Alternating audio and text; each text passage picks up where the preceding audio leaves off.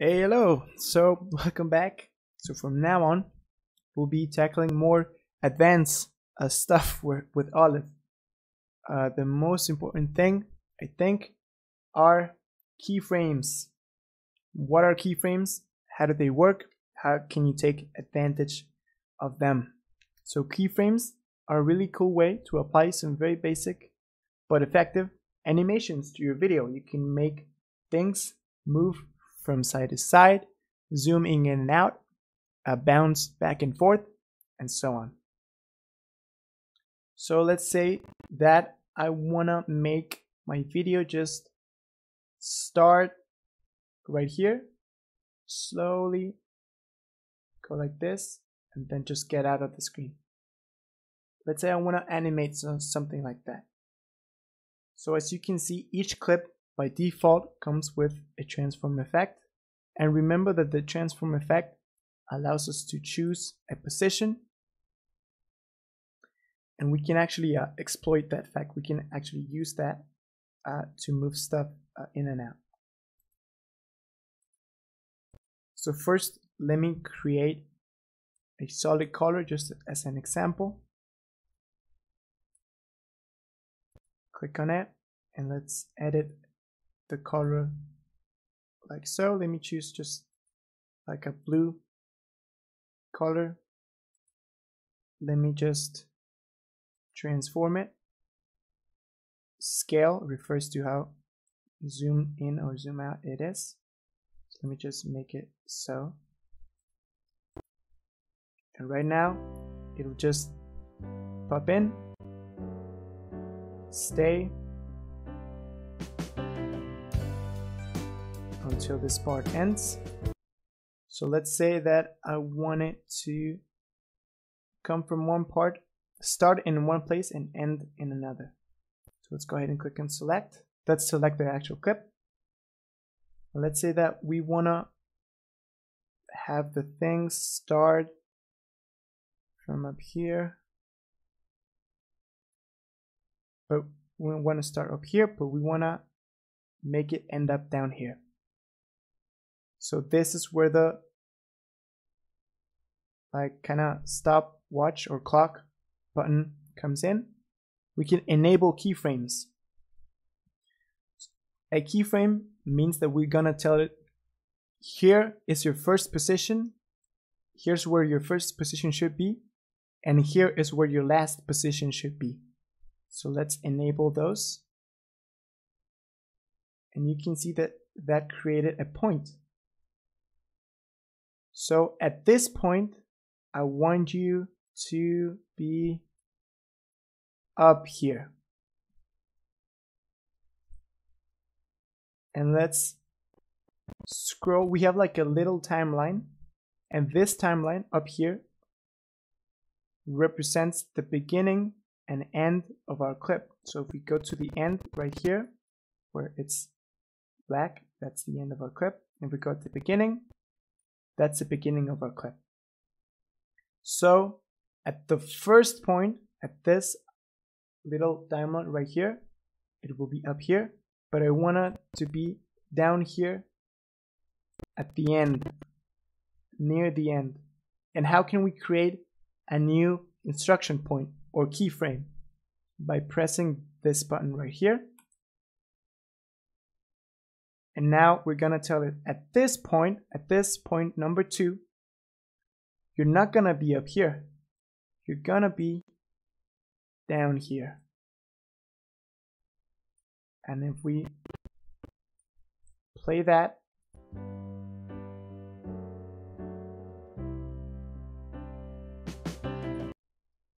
we'll see the thing going from the top to the bottom. And we can add as much in and out points as we like. We can make it start here, then go here. And then we can add another point. Let's say that we want to make it go here. Some other point. Make it, I don't know, go here. And then go to the center.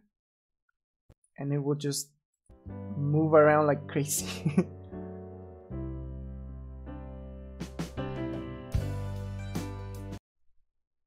So this is how we animate stuff.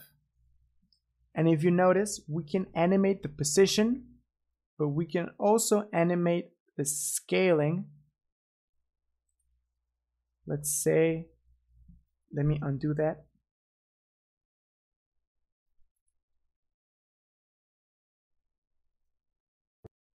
Let me say that at the beginning, let's enable keyframes. At the beginning, it should be like real small, super small. And at the end, it should be really big. And so it will do so. It will obey our positioning instructions, first be here, then be here, and at the same time obey our scale instruction. So it will jump around and get bigger, and I also want it to be smaller. So it will move, get big, continue to move, and get small, continue to move, and just stay there until the clip completely ends. And now let's apply that knowledge to anything we want. We can also rotate anything, any setting that has like a clock. We can choose an in and out point. We can also take a point and move it somewhere else. Let's say that we want to make any point here, any point there. We make all sorts of complex movement right here. We can also animate the anchor point. We can animate the opacity, transparency. We can make it be like fully transparent at the beginning, but like completely solid at the end by making this 100%.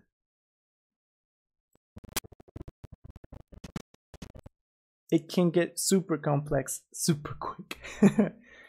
But now let's actually apply that knowledge and do what we wanted to do from the beginning. Let's do just an elegant and simple edit. Make this go from left to right. Let's select the title. Let's go ahead and move this so it's all the way to the right, to the left. Let's create an animation endpoint, enable keyframe. Let's go to the endpoint and make it be completely to the left. Let's make it less like so. And now, there it goes.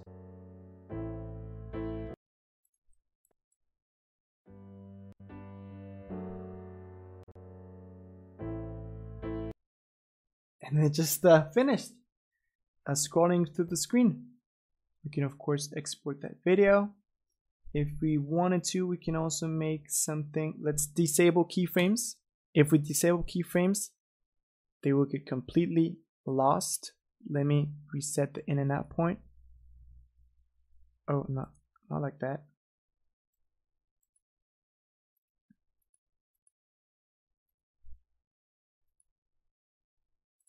There we go.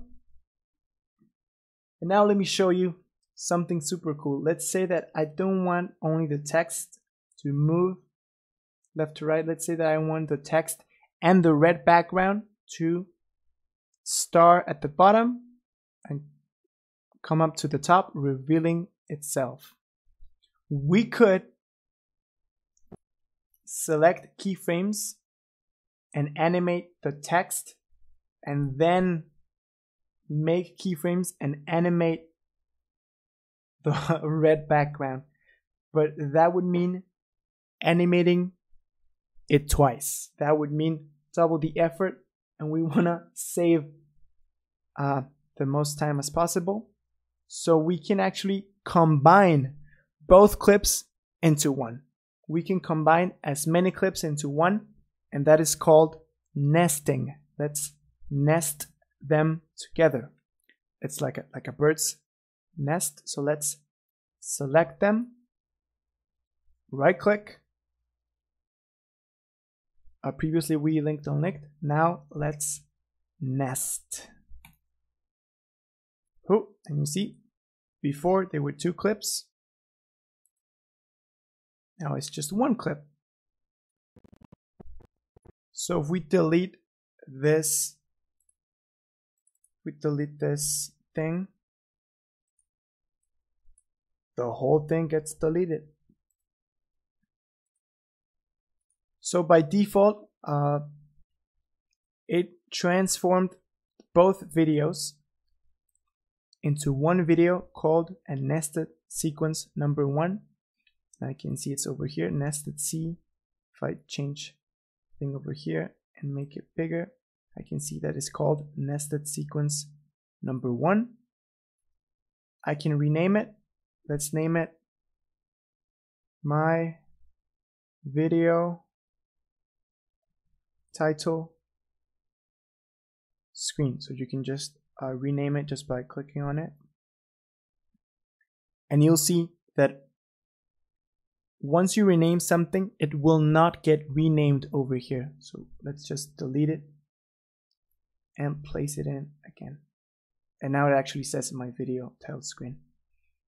And you'll notice that it has like an audio track because it's a track at the bottom, and a video track because it's a track at the top.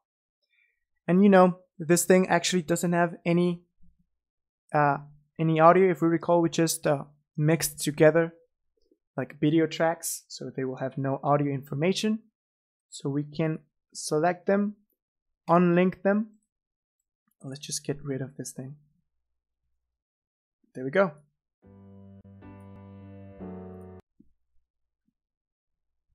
So now both tracks belong to one track. If we double click on the nested track, it will open it up, and you'll see that it's a sequence of its own. It's like a timeline inside of another timeline.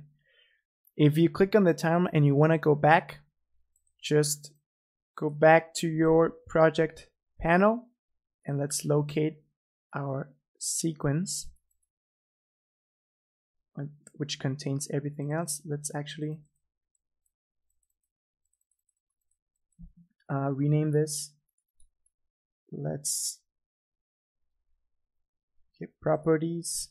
Let's rename it. Let's call this timeline. So that next time if we get lost, oh, I want to get back to my timeline. Well, I just named it the timeline. So now, since both clips are mixed in one, I can select it, and they have effects of their own.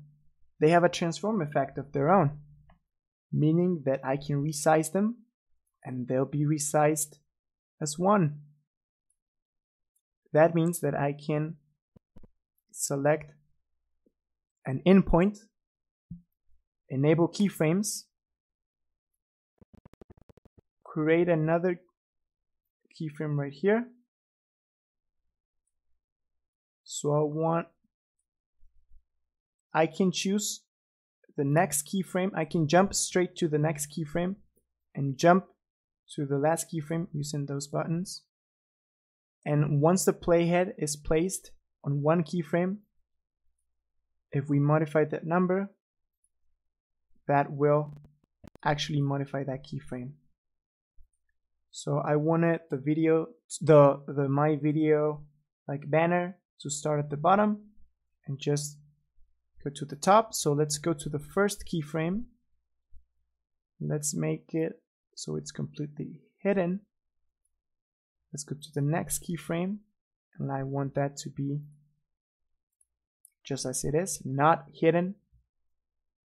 Let me make them so they're real close, so that way it will start without nothing and then really quickly go to our desired state.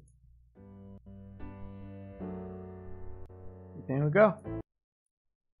And let's say that I want the same thing to happen at the end. Let me add a keyframe, add a keyframe later, and on the latest keyframe, you can make that disappear. The video goes in, video goes out. And there we go. So that was keyframes for you. And remember that you can basically keyframe anything with this icon, including, this will really open up tons of possibilities for you, including the volume. You can see here that you can actually like keyframe the volume. You can add a keyframe. Oh, I want it to be really silent at the beginning and really loud at the end. You can basically keyframe everything, and keyframes will make your video look super polished. Oh, look at that, that's just wonderful. But yeah, thank you very much for watching the video. Happy editing, and I'm not completely sure what we'll do next. We will most likely do keyboard shortcuts. Yeah, let's do keyboard shortcuts next. And yeah, there we go. So we will be taking a look at more advanced stuff since this video onwards. So stick around for cool tips, and happy editing.